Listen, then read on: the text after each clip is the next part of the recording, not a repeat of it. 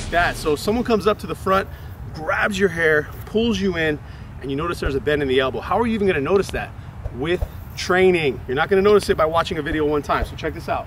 First thing she's gonna do when I grab her hair is she's going to turn sideways, get a perpendicular base. That's super important. She's on her surfboard. Now, the arm goes in the front and back around, freeze, go back. Same thing, in the front and around. Now she locks things up right by my elbow, does what we call a gable grip. Let me show that. Palm, palm, and wrap the fingers, just like that.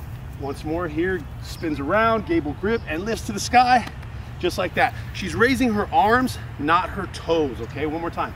So we're here, I grab, she bases, circles, and lifts. A lot of people say, well, what about the other hand? I can tell you, it's hard to punch if the elbow's getting lifted this way, hard to punch that way. Let's do it again. One more time, I'm pulling, base, circle, connect. In reality, she's not gonna go slow. It's not stop time, it's go time.